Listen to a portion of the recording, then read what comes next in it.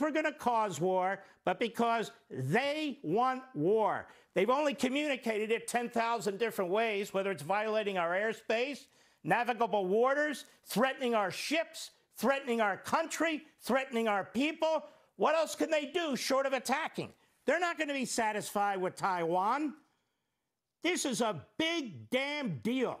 And we don't have the military brass in the Pentagon to deal with this, the Secretary of Defense or Secretary of State.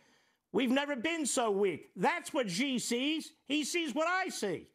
He sees what the rest of the damn world sees. This is no joke. When you have the French, this guy, what is he, Vichy France? This guy stabs us in the back, Macron.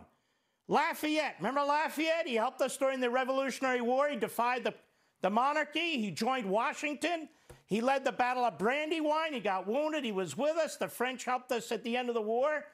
Here's France, where we sent GIs to Europe to liberate France. And many of them died. And look what this bastard does to us, the president of France.